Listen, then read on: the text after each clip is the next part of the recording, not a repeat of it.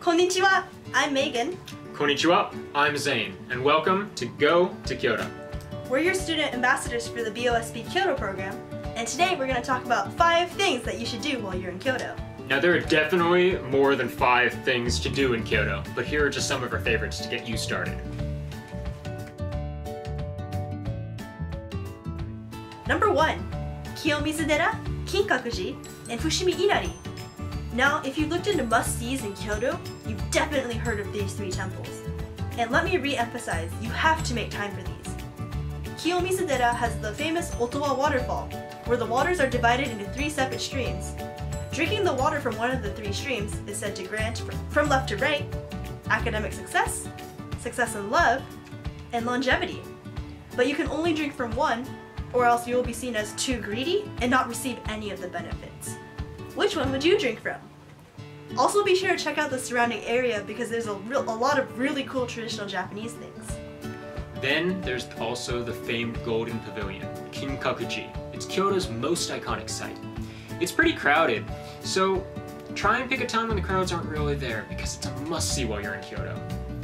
Fushimi Inari Shrine is also a very important Shinto shrine that's famous for its thousands of torii gates behind its main buildings in the network of trails up the mountain. It's a great hike, but expected to be crowded. It's a huge tourist destination. Number 2, karaoke. For those of you who don't know, kara means empty and oke is short for orchestra. So karaoke literally means empty orchestra. These places serve food and drink while you're singing, and you can even sometimes get discounts for students in groups. So find a group and hang out for the evening. Trust us, you don't have to be an amazing singer to have a good time at karaoke. They have a huge selection of English songs, so go out there and sing your hearts out. You can even try your hand at a few classical Japanese songs. This is one of those pastimes in Japan that practically everyone does, so be sure to give it a try while you're in Kyoto. Number 3, izakayas. In Japan, izakayas are all over the place. They're basically low-key bars with lots of food. Imagine a Buffalo Wild Wings, but with less TVs and a lot more Japanese food instead. It's a place where people go, especially young college students, to just gather with buddies and have a really good time.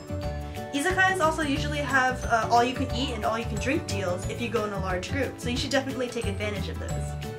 Now, it's not an experience for everyone, but it's something anybody can do, even if you choose not to drink. There's a ton of cool different Japanese foods and a lot of different non-alcoholic beverages that you can choose to have or not. Now, we do recommend going with some Japanese friends because they know what's good. It's definitely an experience to try while you're there. Also, do keep in mind that the drinking age in Japan is 20, not 21, so do with that what you will. If you're interested, then go ahead and talk to some cask members that are going to be there while you're abroad. And if you don't know what cask is, you should definitely watch the cask video that we made. The link is down below, so check it out. Number 4, a picnic on Kamo River. Right next to Doshisha University is the large and famous Kamogawa. The riverbanks are popular walking spots for both residents and tourists alike.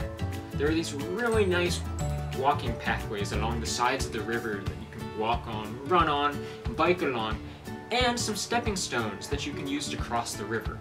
These include the famous Turtle Rock stepping stones, which are featured in various Japanese movies and anime shows if you watch them. Kamogawa is also a fantastic place to have a picnic. Gather your group of friends and go to the nearest convenience store, buy a delicious bento box, lay down your blanket or mat on the banks of the river, and enjoy. It's super relaxing to just sit along the river with your feet in the water, chat with your friends, and enjoy the Kyoto scenery.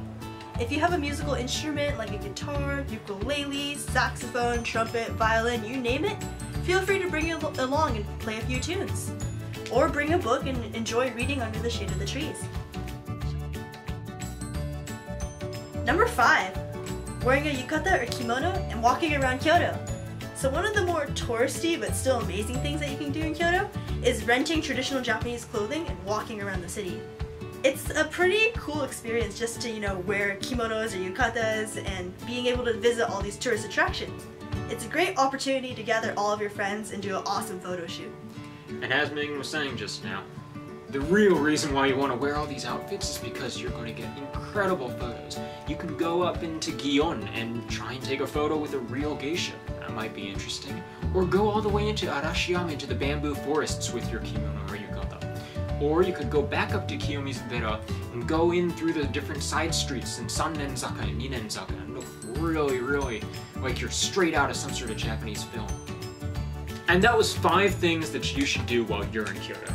Be on the lookout for future Go to Kyoto videos talking about other cool things that you can do in Kyoto. And if you want to watch any of our other Go to Kyoto videos so far, the links are going to be down below. My name is Zane. And I'm Megan. Thank you for watching. Mata ne!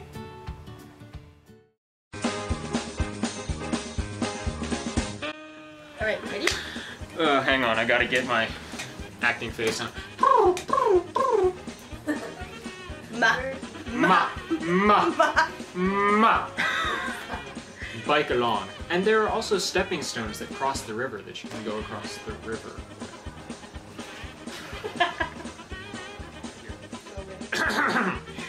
Was that filming? Oh! Bloopers! No. You're not putting that in the bloopers. That's not going into any bloopers. That is not going to exist. Okay, whatever.